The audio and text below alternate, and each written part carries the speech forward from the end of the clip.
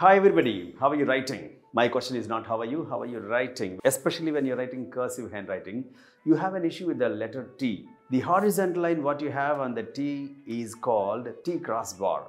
It's okay when you have one T, but generally when you have two T's, you people lift your hand for two T crossbars. You don't have to do that. I have a word with the two T's. You can make one line, one extended T bar. That's fine. When you have a word bottle, I write a word bottle, B-O-T-T-L-E, so I can make one single line. That's fine. But remember, when you have two T's which are not side by side, you need to be very conscious.